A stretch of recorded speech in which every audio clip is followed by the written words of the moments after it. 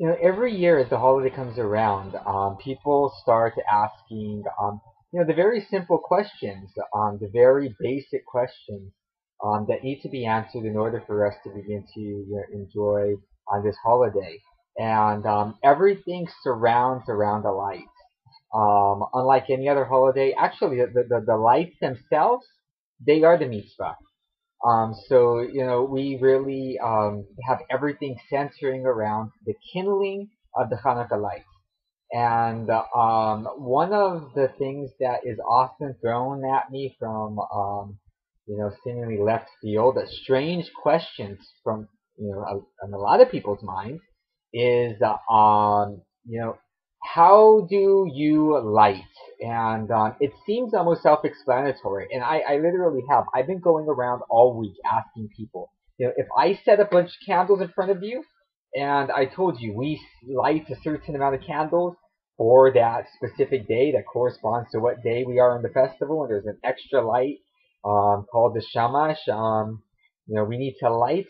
Which one are you going to light with? And without exception, every person naturally said the Shamash.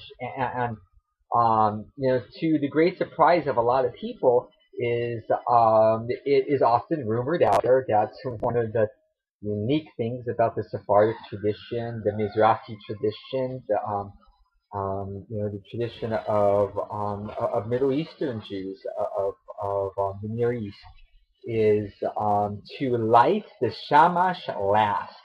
And that really strikes a lot of people. They just don't know what to do, because the mechanics are all messed up. What are we going to do now? And so this year I decided that we're going to delve into the text on how we're going to do this. But really, the simple answer in having to explain, um, how this could be so, and it is in fact true, by the way. The reason that it is in fact true is because we're not talking about lighting with candles. We're talking about lighting with oil lamps, with oil lanterns. And explicitly, the only thing that is true all across the board for all of our poskim when it comes to the halacha of why we have a shamash light is so that we do not use the lights for ordinary purposes.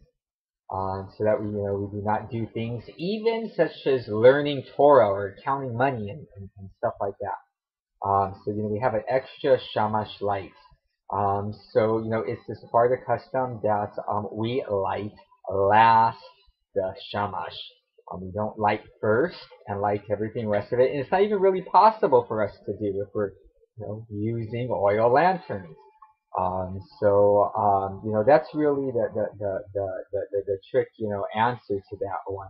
We use any other type of implement, be it a match or an extra candle, and what we will do is we will light the number of candles that we have corresponding to that day, and then we will light the shamash light, which is held a little bit higher than the rest of the lights. I don't want to spoil the whole message and everything, and so I really want us to look at the text itself so we can understand what the rabbis are talking about. We're going to be looking at both Ashkenazi and Sephardi takes of the halacha related to the shamash light, and I hope everybody enjoys it. And once again, I hope you're enjoying the holidays. Hag Hanukkah Sameach.